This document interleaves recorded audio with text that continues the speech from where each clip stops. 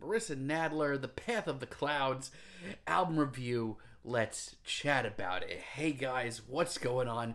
John here from What's Spinning here tonight to chat about this latest from Miss Marissa Nadler, Washington, D.C. based singer-songwriter. As far as a modern folk songstress goes, she is one of my most cherished and most favorite artists of the modern era. Her very dreamy, dark, practically gothic approach to folk and singer-songwriter, to me, growing up, was just so refreshing. Now, while not my favorite work of Marissa, I thought some of her early albums were, likable. I thought The Ballads of the Living and the Dying was a very noble debut. I thought The Saga of Mayflower May was actually pretty tortured in parts. And the very wintry songs Three Bird on the Water was very nice as well.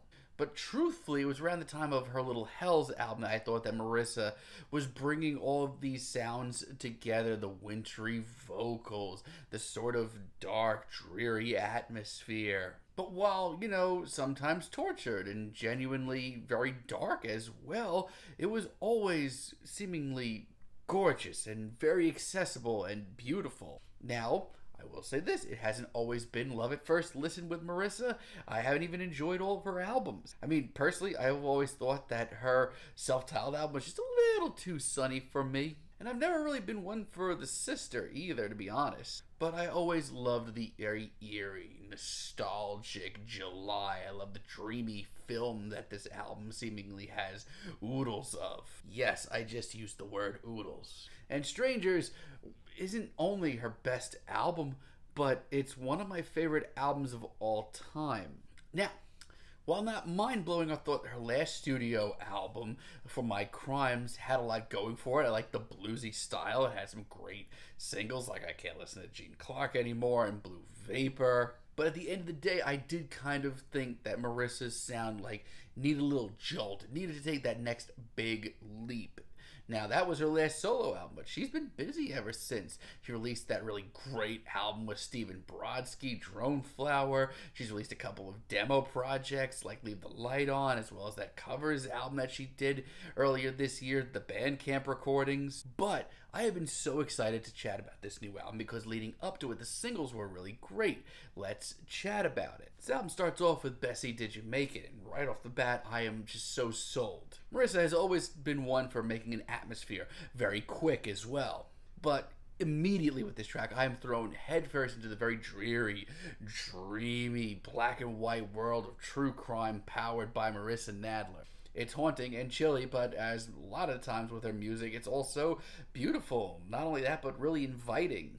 I mean, she's come quite a way since her early days where she was just kind of dabbling with being a sort of dark folk artist. But this is mesmerizing. This is awesome. And while I have enjoyed the work that she's put out since Strangers, this to me seems like the next artistic leap. Then we have this album's title track, The Path of the Clouds. On the other hand, this is Marissa's stab at a sort of bluesy funeral dirge. I love the creeping pace and her commanding performance, or just about as commanding as her performances can be. I mean, her vocals are so silky, but they are hypnotic. I genuinely can't just seem to do anything else but just sit here and listen to this track with a big smile on my face and just feel at home. Once again, though, there are some artistic leaps. There are some instrumentals on this track that are new and fresh sounding for her. And in her own way, as far as her solo work is concerned, this is some of her heavier material. There's just a lot of majesty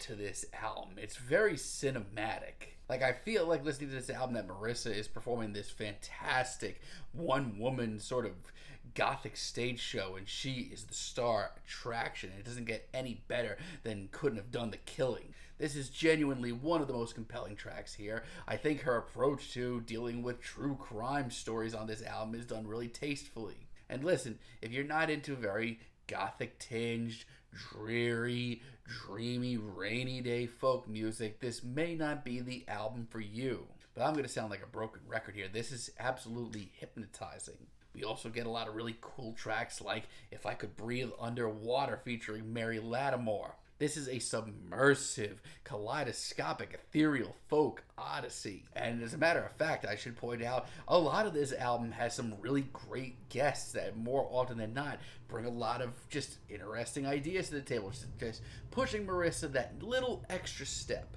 And here, Mary Lattimore's very interesting approach to sound play and production does just that. This is so easy to drift off into. This is so good. It's so obvious, too. Marissa's music, correct me if I'm wrong, I don't think it's ever had this much depth, this cinematic edge to it. It has never been this detailed or vivid either. And it's so surreal, too, especially on this track, where it gets genuinely odd at times. Elegy, on the other hand, is much more whimsical. It reminds me of the sort of dark fantasy material that we heard on Strangers.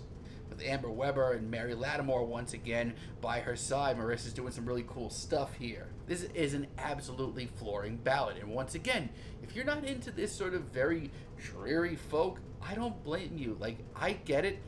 It's not for everybody. I personally, live for this. But as far as a ballad goes, a true blue ballad from Marissa Nadler, this is absolutely breathtaking. Most of this album is.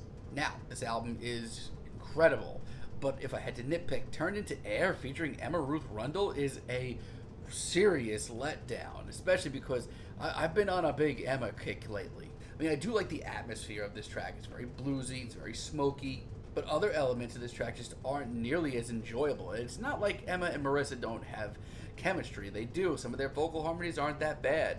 But I feel like this track should be a happening. These two coming together, much like Emma Ruth Rundle and Chelsea Wolfe did on that single they released earlier this year.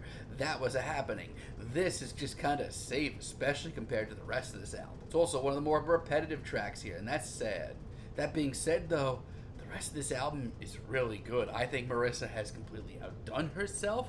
I think that this is one of the most cinematic and compelling singer-songwriter albums of the year, and it's not even close. On the other hand, I really didn't need a track like Well Sometimes You Can't Stay. This is a bluesy, folky jam with an electric tinge to it. You know, it's just like the kind of track that needs to break through the clouds of this album just a little bit. Just wake me up a little bit. Give me a little oomph.